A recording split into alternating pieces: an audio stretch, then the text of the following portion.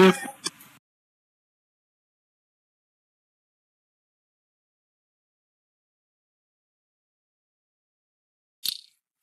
failed. It isn't working.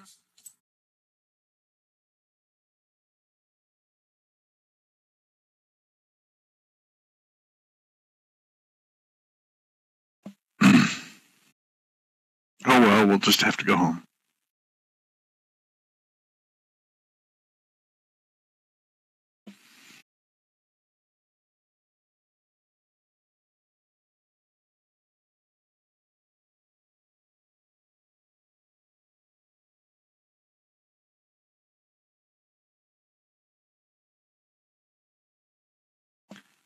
Okay.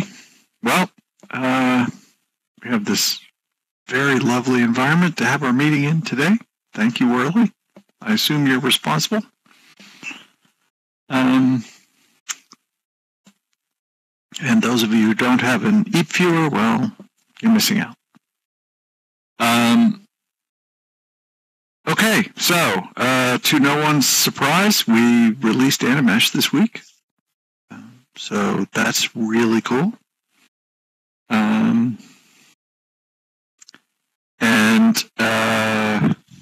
we have four things in release that will get more updates to get the Animesh merge done. So they'll all be appearing over the next several days. But of course, next week is a short week. US, we have Lyndon has Thursday and Friday off for the US Thanksgiving holiday. And lots of people take vacation around that, so it may be a little while before we get all the other release candidates updated and tested enough to put back out again. But they're gradually all working their way through that pipeline. We also have the Bakes on Mesh project viewer, the support for which is now grid-wide on Agni, although it'll probably be getting a couple more updates. But it should work anywhere. The project viewer should work anywhere once it's out. And of course, we have the EAP, the Enhanced Environments viewer, which produces all these very cool effects if you're running it and if you're in one of the test regions, which this is one of. And I think that's grid-wide on Aditi now. And if it isn't, we can certainly steer you to places where it works. And the 360 snapshot viewer still exists, and we're keeping it up to date, but we're not actually working on it at the moment because EAP and Love Me Render are consuming all of our rendering cycles. So that's all happening.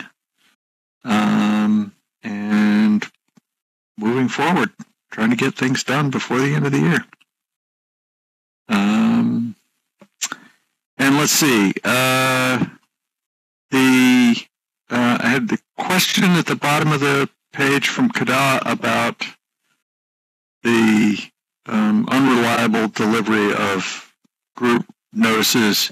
I do actually have somebody digging into the various backend systems. It looks as though the ones that are not getting delivered are not getting, it's not that they're not delivered when you log in, it's that they're not making it as far as the database that has things to be delivered to you when you log in. So we're having to sort of work our way backwards and figure out where they're going. So we'll diagnose that and then see how hard it is to fix. But we haven't quite gotten to that yet. But I do have somebody assigned to look at it, which is, first step. No, you're not going to get a flood of old notices when we fix that. When they're gone, they're gone.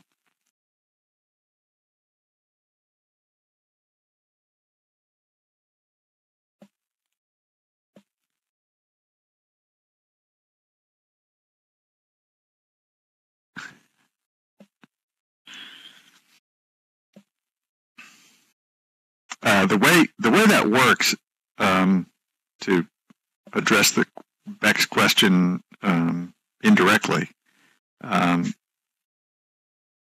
an EAP region that has an EAP environment configured will try to take that environment and do the nearest approximation it can for the old settings mechanism and deliver those to older viewers. That's always going to be imperfect in several ways because some of the parameters there isn't anything for. And can you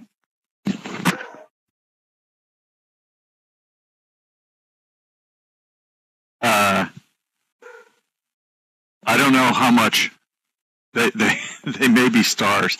I don't know how much the effort we're going to put into making that backwards compatibility perfect because it's really just for the transitional period before viewers pick up support for EAP.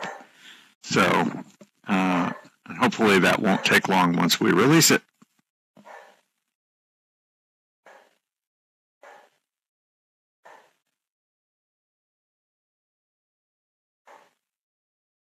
Yeah, something's outside has got my dog worked up. Sorry about that. She's anxiety ridden. So I guess that's all the news I have. So the floor is open.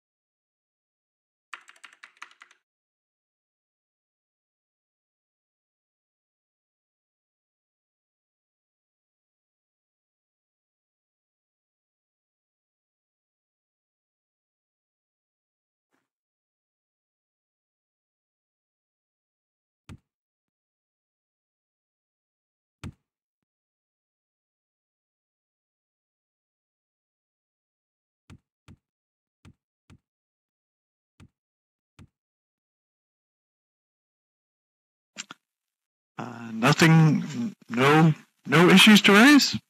You guys are too easy on me.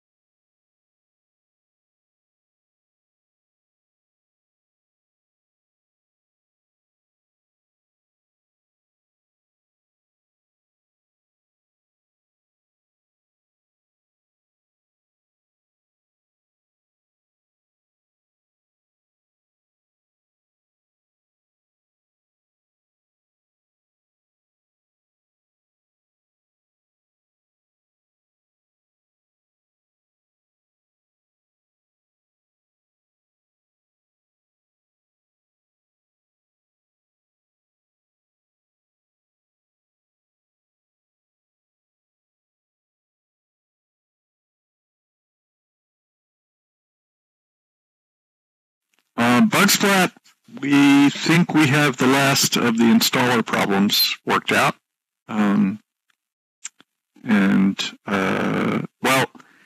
So the thing that's changed, there are two things that are changing in the Bugsplat release, two major things that are changing in the Bugsplat release. One is that we'll start doing our crash capture and reporting using Bugsplat. We're going to leave the old code in place with a build time option of whether or not to build it.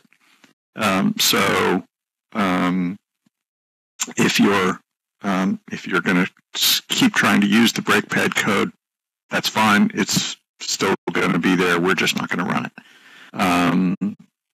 The other thing that's changing is that we're getting rid of the Python parent process that launches the viewer and making it a child process to do the updates as a child process. And we in the process fixed along the way we improved some of the handling of child processes and communicating with them, which is kind of a neat capability to have added on the inside.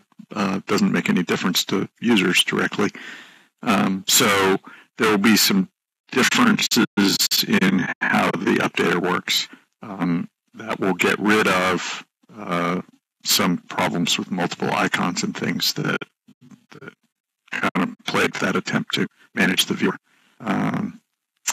So that's that is going on. The Windows version will, if you try to run the installer as a non-admin user, it will not try to. It will not ask for privilege escalation or an admin account. It will instead just install the viewer as a personal install. So you'll get it installed into your personal applications directory instead of into the system applications directory. Which means that if you've got multiple users, the other ones won't see it, and they'll all have to do their own updates. But if you run it as an admin, it will behave the same as the existing one did. So that's a different thing. So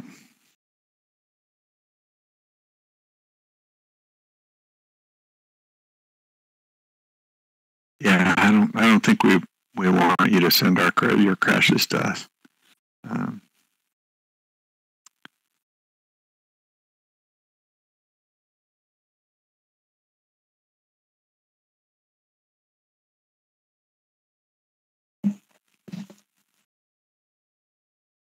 So that's the other change that'll be coming in that release, and hopefully we'll get a new build of that out at the beginning of next week.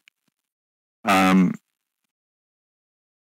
no one's surprise, we won't be doing any major updates next week. We're basically be in a no change window for most of the week.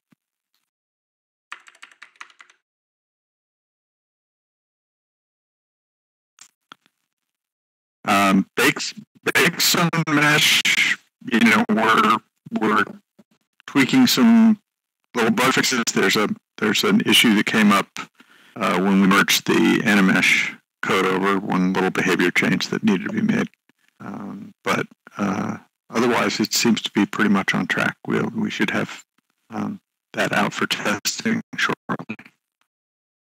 An updated version.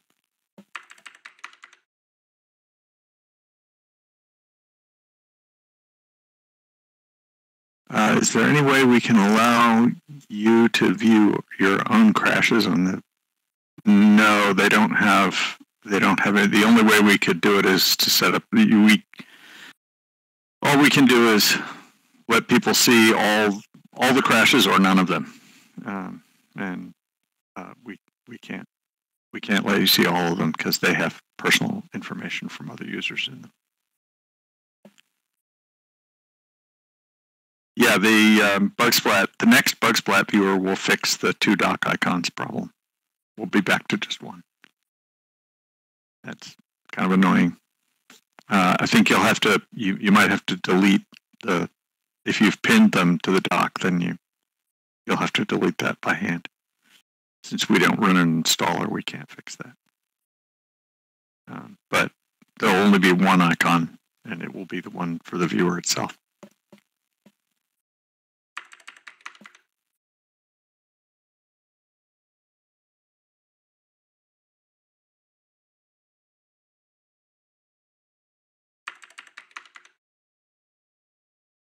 Yeah, if you've got a crash on our viewer that you would like to get symbols for,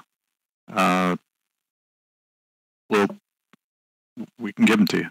The symbols are actually in a public S3 bucket, so we can, given a viewer version number, we can give you the links to the symbol files for them.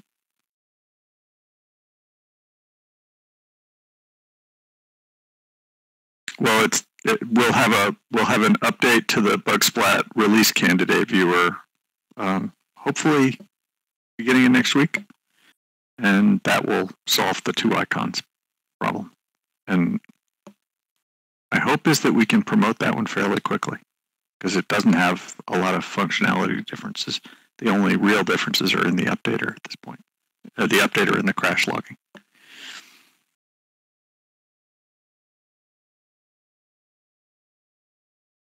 Yeah, sorry about that, Worley. It was not intentional that we made those URLs obscure. They just ended up that way.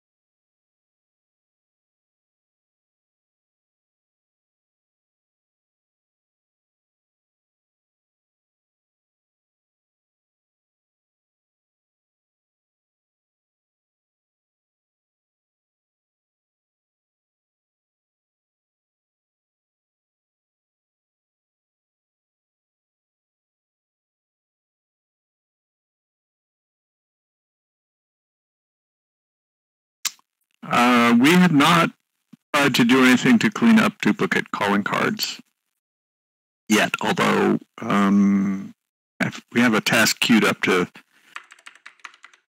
fix that in the fix inventory transform, which is is the thing that that support can run if you're having a problem with inventory, and it'll clean those up. We've found that people organize their calling cards in a lot of different ways, and so we've kind of hesitated to mess with them. I mean, I've never tried to organize my calling cards at all, and I've got a ton of duplicates. So yeah, well, there was a bug for a while that has since been fixed that created duplicates, but once they're created, they just hang around.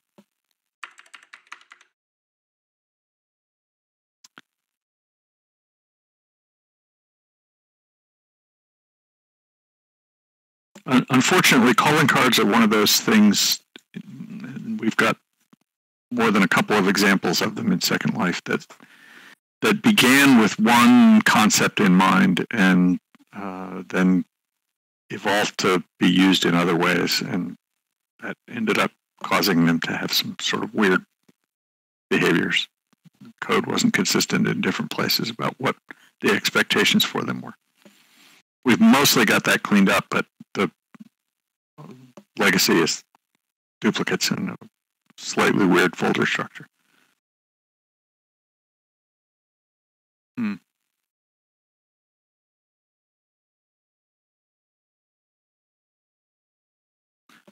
I think that it's still possible to end up with creating duplicates if you have errors in loading your inventory, and then you open your friend's window, and you can still get them.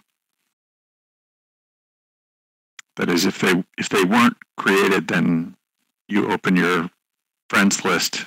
I think you can end up creating new ones, and then of course eventually that will be duplicates.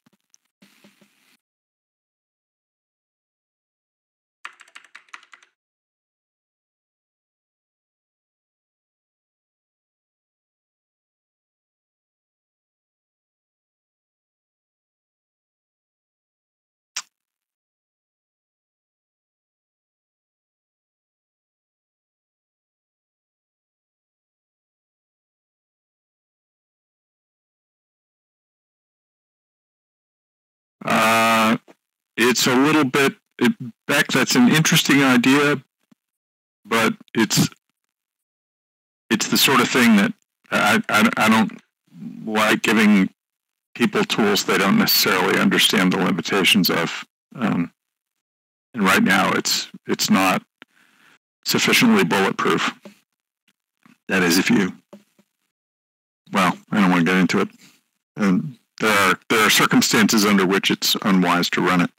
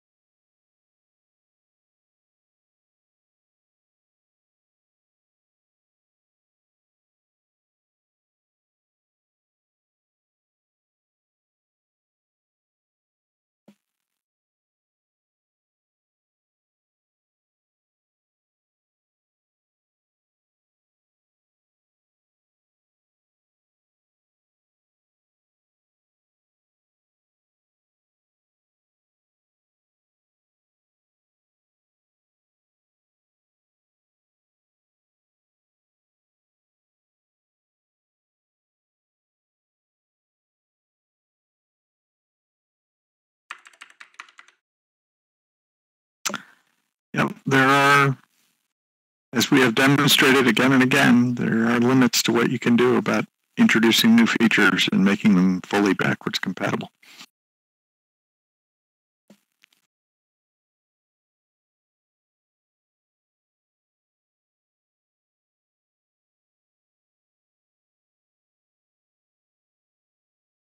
It's our secret plan for how to get everybody to keep their viewers up to date. You just keep introducing features that don't work on old viewers.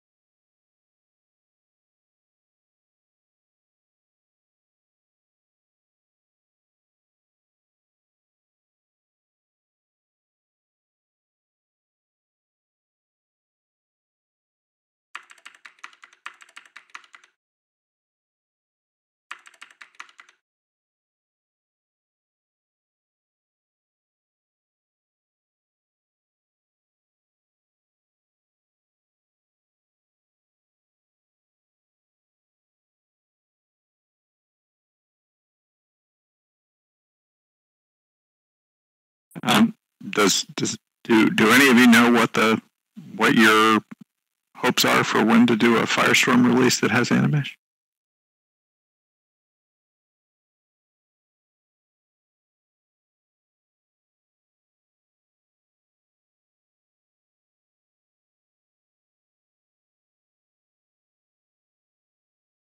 Okay. Try to avoid the holidays, please. I don't want people getting paged on their holidays.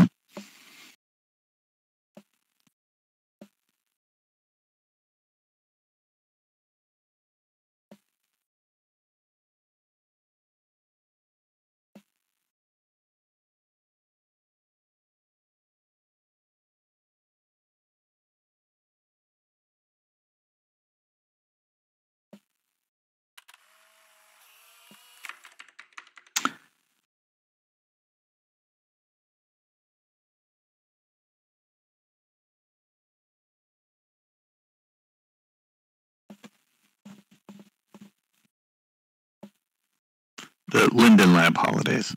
Those are the ones to avoid. All right.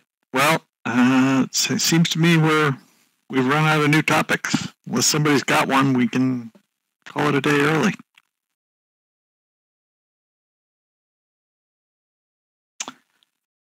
Thanks for coming, everybody. We will have a meeting 2 weeks from today, and then December is going to be pretty thin because I'll be doing some traveling, and we may not have, probably won't have much to say because we're not going to be doing very many viewer releases in December. All right. See ya.